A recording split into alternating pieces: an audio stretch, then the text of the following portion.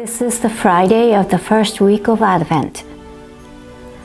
And as Jesus passed on from there, two blind men followed him, crying out, "Son of David, have pity on us."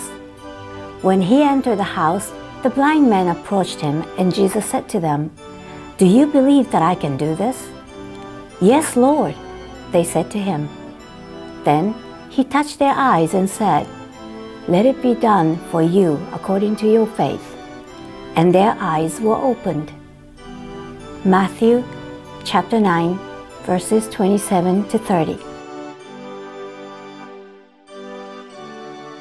Many people scoff at the idea of miracles, unwilling to believe that Jesus could restore the sight of the blind when he walked on earth.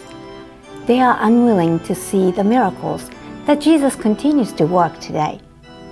If we are open to the guiding touch of God's hand and willing to discover His plan for our lives, miracles will happen. What prevents us from seeing and being a part of God's miracles? Would we rather be blind?